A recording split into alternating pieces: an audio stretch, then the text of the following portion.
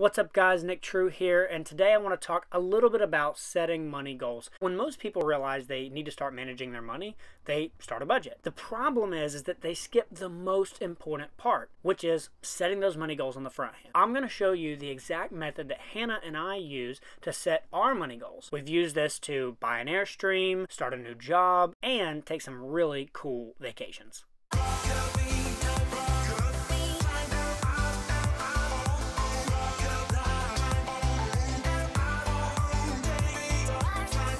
Before we jump in, I want you to understand, the reason that most people start a budget but then don't ever stick to it is because they never got super clear on what they actually wanted before they got started. So how do we set a proper money goal? Let me take this to the overhead for this.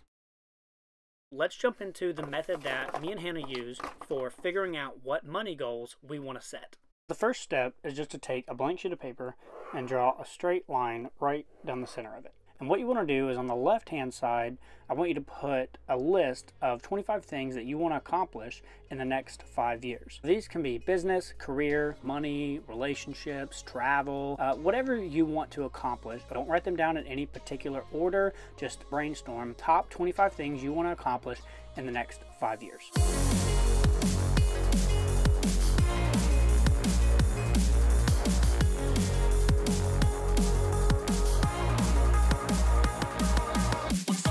Okay, so the next step that you want to do, take all 25 of those things, and now I want you to start picking out, if you could only do 5 of those things over the next 5 years, what would they be?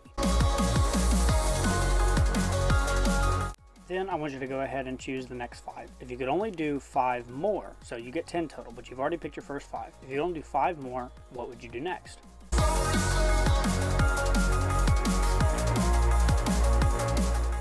Okay, so now you have the top 10 things that you want to accomplish over the next 5 years. For instance, some of mine are travel to the Florida Keys, get into better shape, buy a home, get another dog. Some of these cost a lot of money, some of these cost no money. But it doesn't matter because you're ready for the next step. So get out a second sheet of paper, and this time, what I want you to do is take just one of those things.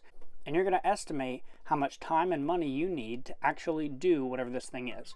Let's say that I wanna do travel to the Keys.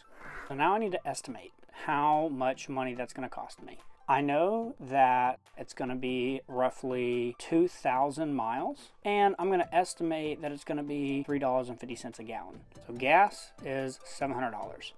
Then in groceries, I'm going to estimate $300. We're going to probably want to buy some extra stuff. I just know that. So we're going to want miscellaneous souvenirs, $200. We always forget things, so I'm just going to write crap that we forget. It's another $200. Now for this trip in particular, I know that it's expensive. It can be anywhere from $100 to $140 a night for really nice coastal RV camping spots. That's looking like camper fees, $1,400. We also like to eat out a lot, probably $600. Hopefully that'll be really high, but that'll give us a nice buffer. Also going to add in gifts, and we're gonna end up buying maybe $200 worth of gifts. So then we're gonna add all of that up, and we're gonna get $3,600 roughly to do this trip.